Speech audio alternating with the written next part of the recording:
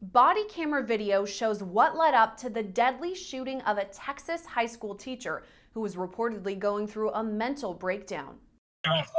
He's got a knife in his hand. Just before noon on March 27th, a 911 call came into dispatch in DeSoto, Texas for a home break-in. Now, what is your emergency? Don't open the door. I have an emergency. There's an intruder in my house and you need to come right now. The caller told dispatch an unknown white man walked into her home. She can be heard on the line yelling for him to leave. Okay, are you able to go outside or go to a different room? No. Is something preventing you? Yes, he's walking around. Get We're now. going to get units over there. Can you separate yourself from them? Get yourself in a safe room. Get out now. The woman then tells dispatch the man has something in his hands. The officers need to get here now. Where are they? Lights and sirens. What part of the house is he at now, so I can let them know? He's outside, just walking around in my yard. He just went outside in the front yard? Yes.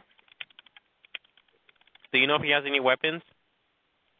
He has something in his hand. I don't know what.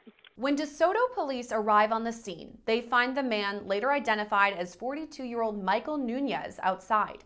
Just hours before this incident, Nunez, a teacher in the Dallas Independent School District, was released from jail following a separate situation. Sunday, March 26th, our officers were called to one of our local parks and interacted with a subject that was acting irrationally and was knocking over trash cans and was littering.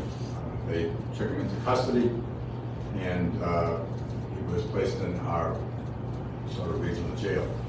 The subject was Michael Nunez, age 47.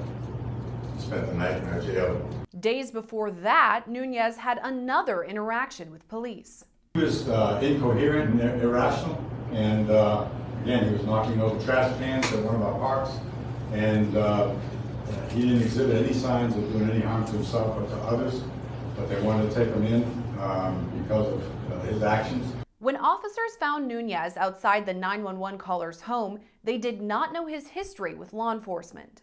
8 a.m., we received a call for a burglary with occupants in a house in the 300 block of Polk Street. Little did we know at that time that the subject that was involved at that time was the same subject, Michael Nunez. And our officers responded without knowing that piece of information. Body camera video shows an officer approach Nunez and call for him to drop the item in his hands. After that, the officer opens fire.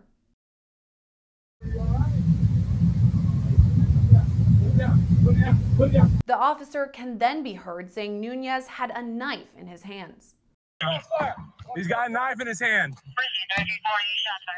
Body camera video shows the officers rushing to Nunez's side to provide medical aid. Let me see if I got medical.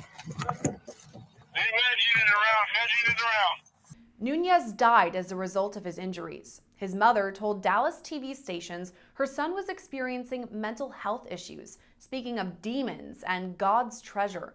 At the time of his death, Nunez's mother was working to get him court-ordered mental health treatment. That court order was signed 20 minutes after he was shot and killed by police. The shooting is now under investigation by a separate police department.